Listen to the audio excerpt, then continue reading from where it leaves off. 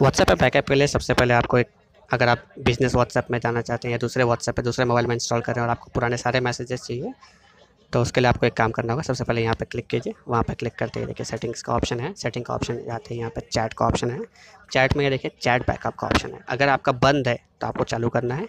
ये बैकअप जो है यहाँ पे आपको क्लिक करना है। जैसे क्लिक करेंगे आप तो ऑटोमेटिकली 1 2 3 4 5 6 7 8% करते हुए वो कंप्लीट कर देगा। और नीचे जो ये बैकअप टू गूगल ड्राइव है, ये हमेशा डेली रखें। और अकाउंट, ये मेरा ईमेल आईडी, क्योंकि ये जीमेल आईडी पे ही जा कर के होता है, तो यहाँ से आपको वो क्लिक करके ये करना है।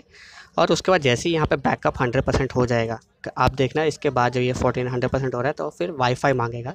तो किसी सेलफोन से कनेक्ट कर लें या किसी वाईफाई जोन में जा करके वहाँ से कर लें आप लोग, तो ऑटोमेटिकली पूरा बैकअप हो जाएगा। एक बार बैकअप हो गया, उसके बाद कैसे आगे करना है मैं आपको बताता हूँ। इस तरह से देखिएगा, अभी 13 MB हुआ है, कुछ 500 MB का बैकअप यहाँ पे भी फिलहाल हो रहा है। बैकअप होने के बाद फिर आप गूगल प्ले स्टोर में जा करके व्हाट्सएप पर बिजनेस डाउनलोड कीजिए।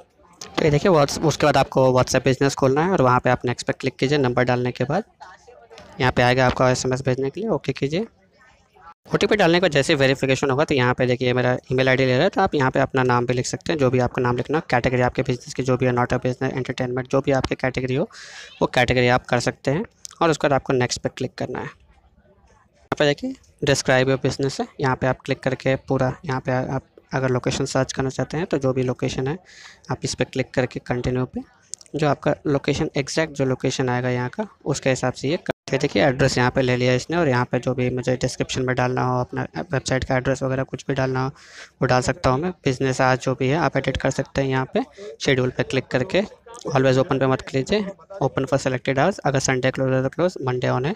अगर यहाँ पे 9:30 बजे का है तो 9, और फिर ये 9:30 बजे, 9:30 से 6 जैसे आप बाकी में ऑन करेंगे ऑटोमेटिक वही टाइमिंग आ जाएगी। और उसके बाद आपको यहाँ पे क्लिक करके ऑटोमेटिकली ये सारी चीज़ें, फ्राइडे को भी ऑन है और ये सैटरडे को भी ऑन है, ये हो गया। तो ऑटोमेटिक देखिए यहाँ पे डिस्क्रिप्शन में दिख जाएगा, ईमेल एड्रेस आप अपना डाल सकते हैं।